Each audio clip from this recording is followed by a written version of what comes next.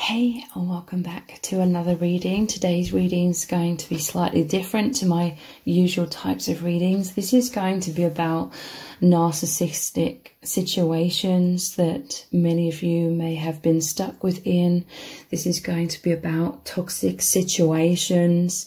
And so for most of you, if you normally watch my channel about a divine union, this isn't going to be related to that, unless of course it does resonate even within that union. But for the most part, this is something different to normal.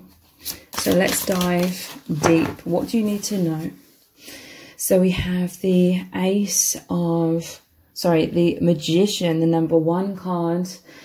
This is someone that could have literally been trying to do spell work on you with the Magician here. I'm just getting this image of this. It could be some of your personal items. Someone was trying to do some sort of black magic on you. Someone was believing that they were some sort of magician, that they were some sort of master at creating what they wanted. This is smoke and mirrors as well, you know, like the Magician. It's all about doing these tricks. They had many tricks up their sleeve where they were trying to deceive you. They were trying to gaslight you, whilst having these deceptive motives, hidden agendas behind the scenes. So this is someone who believed that they were this master of deception, or getting whatever they wanted through means of deception. But when it came to you, they had no idea of your light. They had no idea who you truly are, with this lantern in the background. For some of you, you are on this path, but you've had a lot of struggles. You've experienced a lot of energy vampires. You've experienced a lot of people that were holding you back or trying to dim your light, envious of your light. A lot of struggles. A lot of light workers go through these struggles, and so you may have been unsure of yourself when you met this person. You may not have fully realized your power, the power of love. You may not have fully realized who you truly are, and that you are here on this divine mission, and you are this indestructible light, this indestructible love. But this person, they could see this, they could sense this within you, but they knew that you couldn't see it within yourself. So they felt that it would be easy to deceive you and siphon your energy, siphon your light. I'm just seeing his hand here. It looks like a pentagram on it, but I'm seeing it like a web as well. They were trying to get you caught up in a web with them. So this, for some of you, this could be someone who was aggressive or had lots of threats to keep you caught up in their web and caught up in the fog of illusion, because this person was gaslighting you, deceiving you, playing all these tricks in their book. And they were trying to siphon everything from you, your energy, from your heart, your finances, your life force. So they were deceptive with their words, with their actions.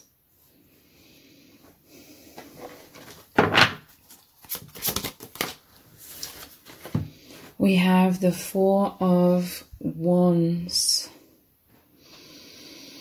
So this was meant to happen, okay? To me, the 4 of Wands represents a doorway, a gateway, a checkpoint on your soul path. You encountered this person because going through all of the struggles, and for some that sounds like an understatement, okay? Going through the struggles. This was like the most challenging, difficult experience of your whole life. It was causing you to become 1,000,000 times stronger. You may have needed to create your own skills here, okay? This is your own self-mastery and you coming into your own personal empowerment and going through that checkpoint, that doorway into really knowing who you are now. And you are that indestructible light. Some of you would have faced your biggest, deepest, darkest fears. You needed to go through the fire, the flames, to come out the other side. I'm seeing like the phoenix, the death of your fears, the death of your insecurities, the death of you holding yourself back because of some self-esteem issues. You really had to go through the fire. And as I said, the death of the old, this candle's just gone out. And there's all this smoke coming up from it. You can't see it now. But yeah, smoke and mirrors. But through this situation, you have gone through tower moments, but that tower moment is always a blessing in disguise. It was the crumbling of that which was holding you back. Fears, wounds, everything would have really been brought to the forefront. And this is the universe, your soul family cheering you on, because you've either reached this freedom, this liberation from this person, from this situation, from your own blocks and wounds, or you're very soon on the way to that. The way to overcome these narcissistic people and situations is to genuinely reach a place of fearlessness. And that is by turning to the divine. That is by knowing that the divine always has your back. This is somewhat to do with the law of attraction as well. Whatever you believe is what you manifest. If you are unaffected by this person or these people, if you're unafraid, if you're in your power, if you go no contact, if you cut off the narcissistic supply and they're genuinely not getting anything from you, because a lot of this is a psychic bond. So, you know, even if you're at a distance from them, but you're still really afraid or really affected by how they try and amp up, really, really affecting you in negative ways if you cut them off.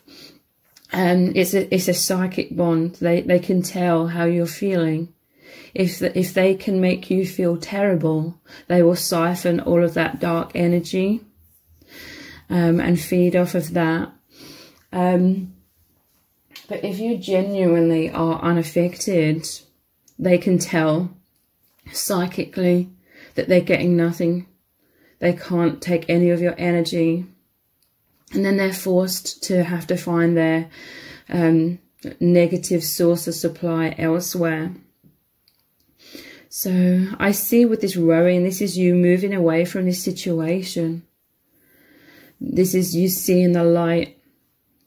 And that seeing the light is you seeing who you truly are. And yeah, coming into that indestructible light. This was all to get you to really become close with the divine, become one with God and the divine. And because when we're in a lot of adversity, we often turn to a higher power. For some of you, you felt really powerless to begin with, like really afraid. You didn't know what to do. You were caught up in that web. So you had to surrender. You had to look to a higher power, and your prayers were answered or are being answered. And you are reaching that liberation.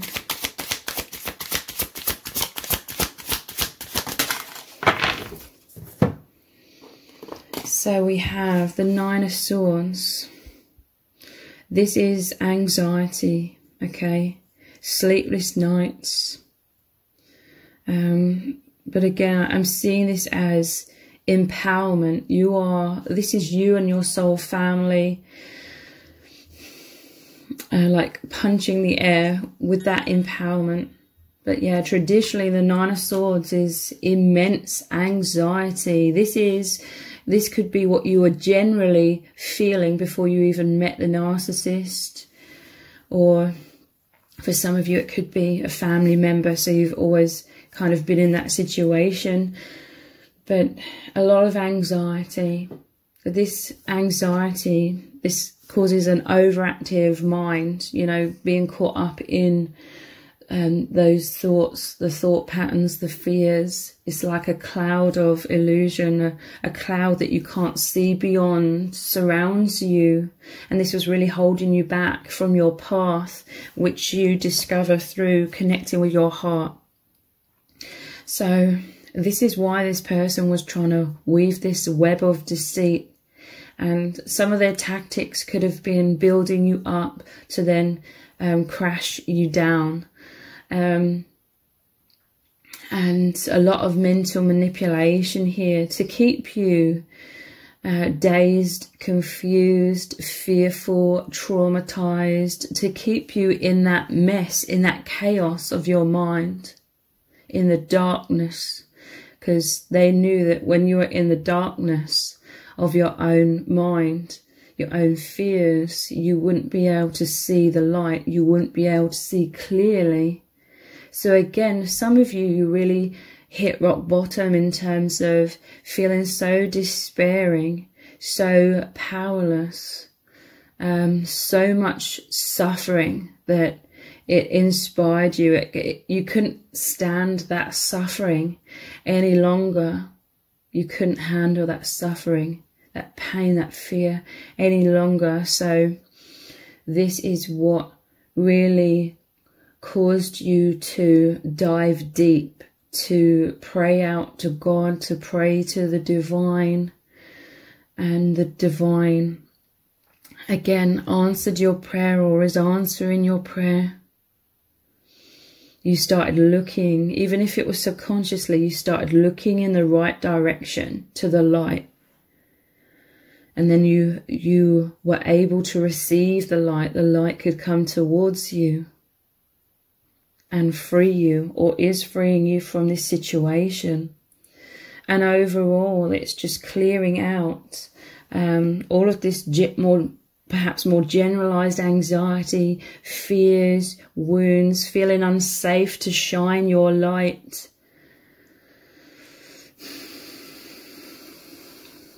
For some of you, you broke free from this person. You may have had to play along, and you were hiding away in your shell. This person was like getting a sledgehammer, trying to absolutely obliterate your boundaries and pull you out of that shell, because they were wanting to siphon all of your light. But subconsciously, obviously, you are in self-protective mode, survival mode. So those walls were thickening around you, and you felt very imprisoned by that. You felt paralyzed by that, because in such a dense vibration, there's a lack of movement in many ways. But within that shell, I'm seeing that Spirit was helping you. The divine God was building up your strength. You may have felt like you had to go along with the narcissist's deceptions and make out that you were oblivious to who they really were for a long time. And this person, they felt like they were deceiving you. One of the main reasons why they despise you, if, you know, you are in this process of breaking free, or have broken free from this person, one of the reasons why they absolutely despise you is because they had this arrogance, thinking that they were this smoke and mirrors and deceiving you, But what they can't stand is that actually, because you were in survival mode, you were actually just playing along with their narrative, and they thought they were tricking you. But in many cases, you really started to really know how evil this person is. And so they can't stand that you were, in their eyes, you were deceiving them, but you were just in that survival mode, and you weren't allowing this person to know that deep inside that shell, in your soul, you were becoming so much of that strength, that light. And many of you were just building yourself up to the right point where you feel like you could break free, that you could feel like you could withstand the absolute chaos and devastation that this person was going to try and wreak havoc upon your life when you break free, because that's what they do. When they've lost control of you, they often try and therefore control other people's perceptions of you with smear campaigns. This person was absolutely seething with anger and therefore trying to destroy your life, because they're so entitled. If you break free from them or broke free from them, they feel like you are taking away what is theirs. They see you as like theirs. They see your light, your finances, anything and everything that you had to offer. They see it as theirs. And how dare you take that away from them? How dare you stand up to me? How dare you have human rights? How dare you be apart from me? Because this person wants you to be an extension of them. This is why some of them can be very aggressive. They can use threats and intimidation to get you to comply, to get you to do what they want you to do, basically work for them, basically in some cases almost be like their slave, without speaking back, they want to disempower you and make you so afraid that you basically go along with and do whatever they want. And then for some of you, you really are breaking free.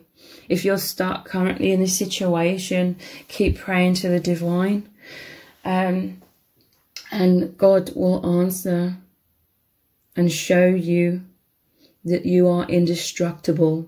Anything, quote unquote, that is destroyed post-narcissistic relationship through smear campaigns is that which wasn't serving you anyway. For many of you, this is that huge tower moment that is to destroy anything that was holding you back from your true path, from your true light. And many of you are coming out the other end, or you've even got to that point where you are that bright shining light. You know you're indestructible. You know that Spirit has your back. Many of you have gone through or are going through this experience to know at the other end that Spirit has your back and that you are protected. Some of you may even meet your soul tribe as you break free, or they may even help you break free from this prison that you found yourself in temporarily.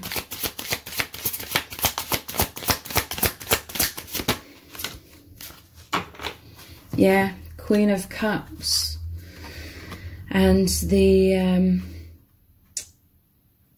Page of Pentacles.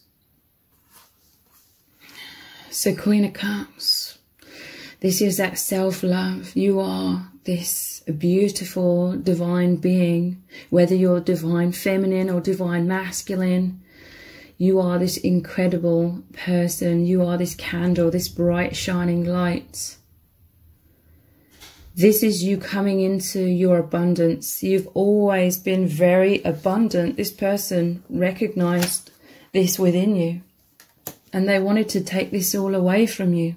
They were so entitled that for some crazy reason they believed that they were entitled to everything that you'd worked so hard to create. This is that freedom. Again, look, it's almost like this cellar is a prison.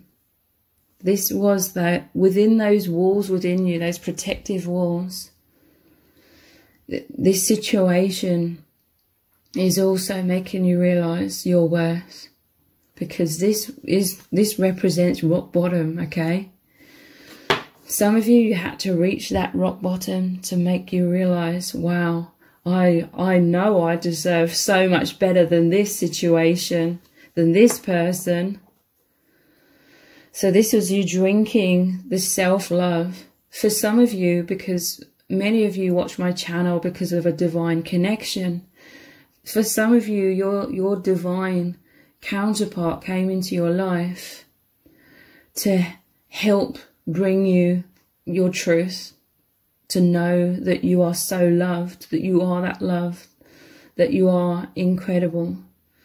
So this was within yourself. For some of you, if it resonates, this was you drinking that champagne or that wine. This is you drinking that love, receiving that cup from your divine partner, that love. And this was the love, this was the light that you needed. This was, for some of you, this is from God. It's all from God, you know, whether it's through a divine partner or through you just receiving all of this love, this enlightenment from God. This is you drinking up that high vibration, the infinite power of love, so that you are becoming that infinite power within. This is you knowing your worth. This is you knowing your abundance. You may have had to temporarily protect yourself and hide that you are becoming powerful and strong secretly within. Again, storing up all of this light, all of this infinite power of love, so that then when the time was right, you could face this narcissist head on in terms of getting the hell out of there. And you have that protection of the love, of the high vibration, the indestructible power of love surrounding you, so that the narcissist and anyone involved, like flying monkeys, anyone that they recruit to try and take you down, they cannot reach you. In fact, they are burnt out in the flames of the love, the high vibration that you are. They end up destroying themselves, exposing themselves, because you've become this bright, shining light, shining brightly upon them, revealing them. Okay, and this isn't about trying to go out and purposely exposing them, because that's just going to be pouring fuel on the fire.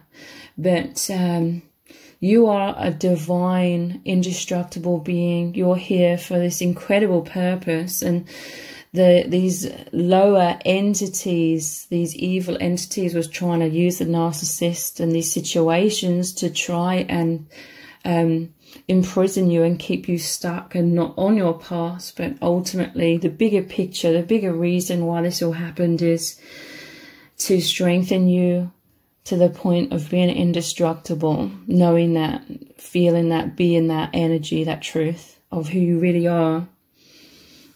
So yeah, what really shocked the narcissist is there came a point, that tipping point, where you felt you were ready. You were ready to get into action. This was like soul tribe coming into your life, or your ancestors really racing towards you. This is you gearing yourself up with the help of your soul family, soul tribe, ready to go to battle, so to speak. Again, walking away, going no contact, cutting off that supply of narcissistic supply, freezing them out.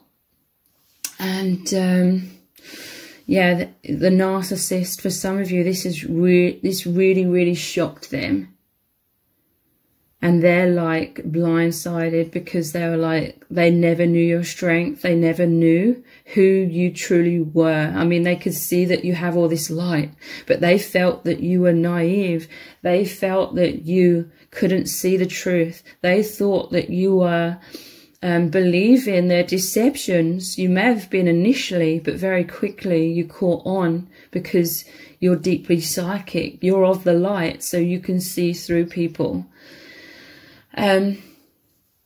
Yeah, this person, they couldn't believe that really you are this indestructible strength, because one of the many tricks up their sleeve was to try and eat away all of your self-esteem, knock your confidence, lower your self-esteem. So again, they have this aim of trying to get you to look up to them or look to them for your self-worth and approval. But for many of you, you are like this goddess energy of this Queen of Cups.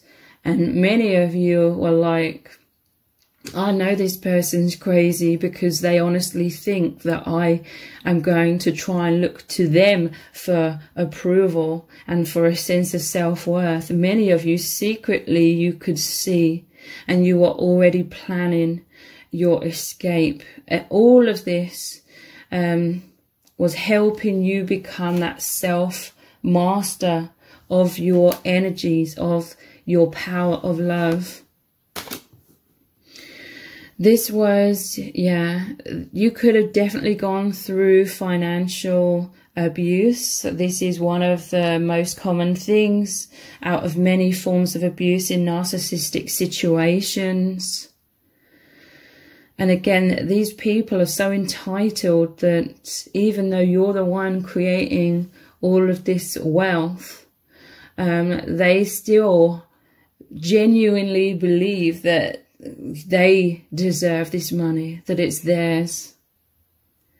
This is you coming back into the abundance of who you truly are. This is you not only coming back into abundance, but receiving your gifts tenfold, because now you've broken through so many barriers that this situation caused you to have to confront.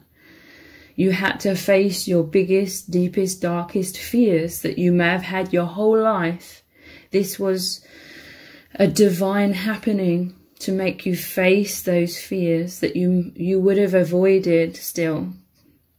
But you are forced to face them, and now you've crumbled those fears. You've become the phoenix risen from the ashes. You've become who you truly are. Now you are able to fully receive all of the abundance, the love, the high vibration, the really, really positive situations that were destined for you and always yours. Now you're having this absolute wellspring, this so much inflow of this love and abundance and your divine inheritance, what you're inheriting, what is truly yours. So I really, really hope this reading has resonated with you very deeply and been very helpful. If it has, please let me know in the comments, give it a thumbs up, share it, subscribe. That all really helps me out with the algorithm. Thank you so much for joining me here. Take care. Bye.